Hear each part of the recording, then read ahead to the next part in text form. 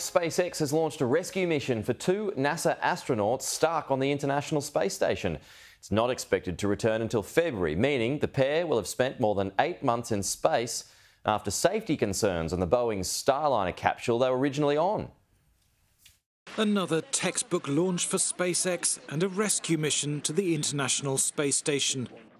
The knights in white armour have kept 2 seats free to bring home the astronauts stranded when their own Boeing capsule suffered a fault with its thrusters.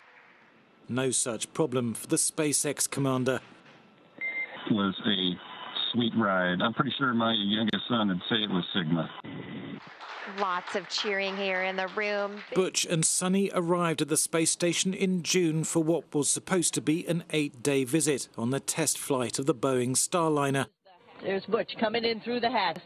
But that's become an 8-month test of endurance as they wait for the scheduled return of the SpaceX capsule to Earth next February. I miss my 2 dogs. I miss my friends. But you know what? Like Butch said, there are so many people on Earth that are sending us messages, and it makes you feel just right at home with everybody when we're able to have those conversations with our friends and family. The Starliner was returned to Earth empty earlier this month. Its development has been a nightmare for Boeing. There have been helium leaks, a safety issue with parachutes, and the discovery that tape used on wiring was flammable.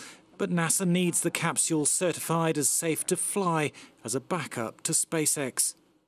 Whenever you've got a complex system, and that means a rocket, a spacecraft, but also a business, a political environment, all of those things mean that you need resilience to change. And the best way to do that is to have 2 entirely different transport systems developed by 2 entirely different companies.